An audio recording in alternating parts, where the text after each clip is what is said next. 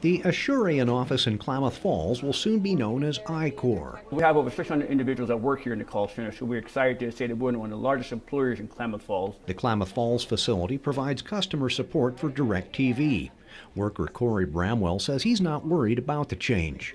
I'm very excited to learn about the new company. It is a larger company, which means more resources for us in our community. The call center director says most everything will stay the same. It's just a name change. So what will change is the signature outside the building, which is now going to be called Iqor.